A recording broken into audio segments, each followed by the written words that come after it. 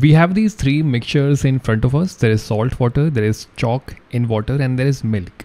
Can you categorize these mixtures according to what you observe, what you see? Well, you might be thinking we can categorize them as heterogeneous and homogeneous mixtures.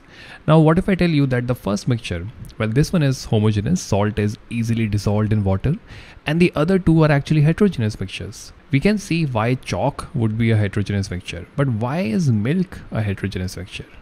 We will talk about all of this, and in doing so, we will understand the differences between a solution, a suspension, and a colloid. So to begin with, let's dive deep into a solution. Alright, to begin with, we will talk about solutions, and as an example, we will take salt water. Now, the first characteristic of a solution is that it's a homogeneous mixture, which also means that the solute, in this case the salt, it's evenly or uniformly distributed across the body of the water. It is dissolved in water. And what does that really mean though? So let's think about it. So let's say there are these water molecules or ions. Each dot represents a water molecule, right? H2O molecule. So when we say that salt is dissolved in water, it means that each individual particle or ion of a salt, it is spread out uniformly across the body of the water. So this is one individual particle or ion of a salt, one individual particle of, let's say, NaCl, right? Each particle of NaCl, of salt, is taking up the space between the water particles. So that is what it means when we say something is dissolved in something else, in this case salt into water. So this is the first characteristic of solutions. The other is, we can say that the particle size, in this case the particles that are dissolved, they are extremely small. So this one individual particle, it's of the order of 0.01 to 1 nanometers. Now, third characteristic is that particles don't settle down. If you have a salt water solution and you let it be for some time, you will not see salt settling down near the bottom of the beaker, which means that you cannot really separate salt from water by filtration. If it is not settling down, then how can you separate these two from each other? So it can't be separated by filtration. One more characteristic is that the particles don't scatter light. What does this mean?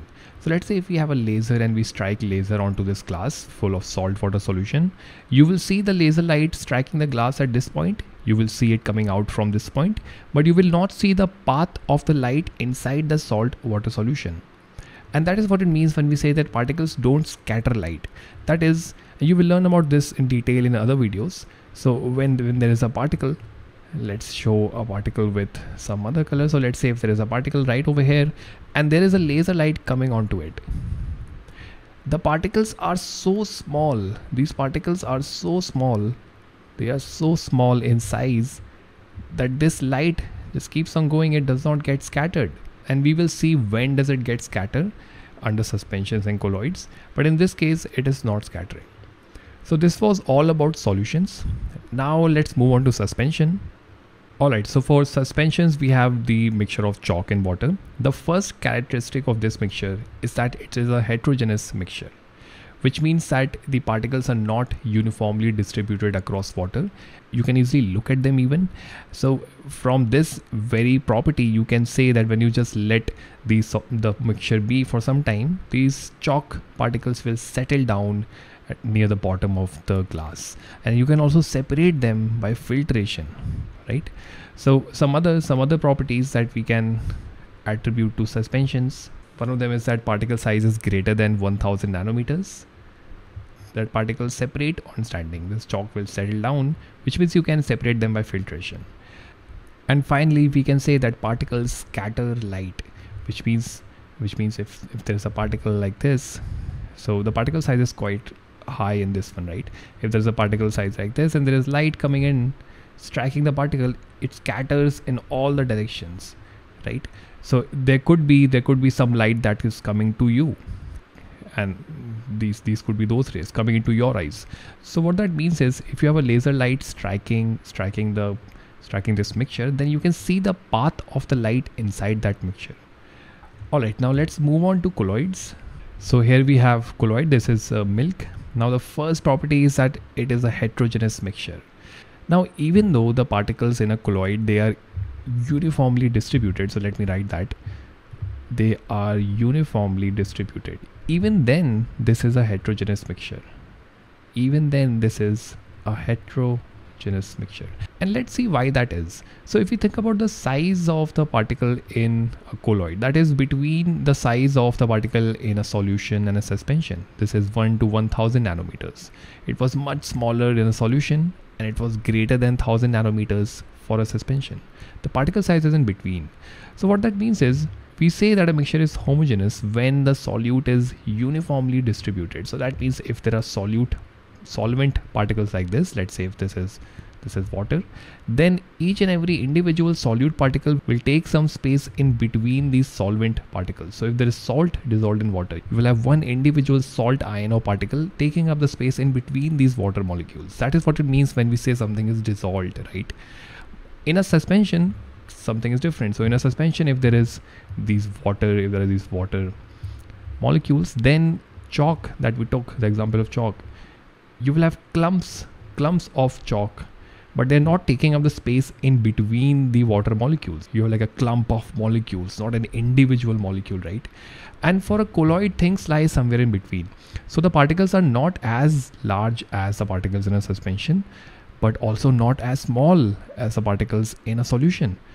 In a colloid, if you have these water, something like this, solvent molecules or water molecule, then the particles are not individually taking up space in between these solvent molecules, but also they are not as large as the suspension particles. These are still very tiny blobs or clumps of particles, but they are not entirely dissolved in the solvent, right?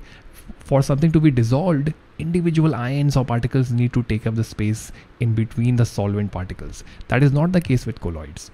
Neither is that the case with suspensions. But because the particles are much smaller than the particles in a suspension, these particles remain suspended. The colloid particles, they remain suspended and uniformly distributed. So in the case of milk, you have these liquid droplets of fat. I'm showing fat with blue droplets. You have these liquid droplets of fat uniformly distributed across the body of the milk, but they aren't dissolved. They are just suspended in milk. So we can also say that particles, they don't separate on standing. They remain suspended, which means they cannot be separated by filtration, right? And the last characteristic of a colloid is that particles, they do scatter light, and in fact that is called a Tyndall effect. So when you strike a laser